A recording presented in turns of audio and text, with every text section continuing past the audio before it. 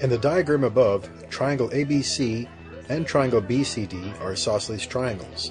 Line AB is the same length as line CD. What is the measure of angle ABC? That angle right there.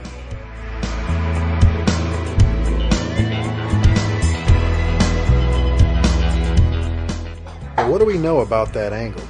We know that it's part of three angles that make up 180 degrees total.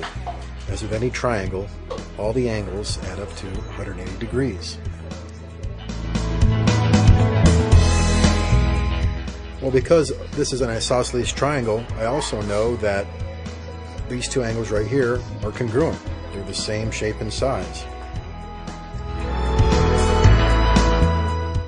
Well, we can also find the amount of degrees for this angle right here because it is supplemental to the 112 degree angle, angle BCD.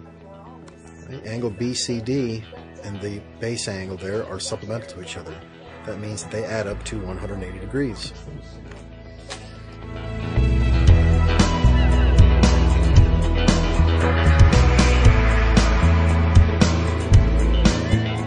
Once you find angle ACB, you need to double it because it occurs twice. Right? It's one of the two base angles. Last step is to subtract that amount from 180.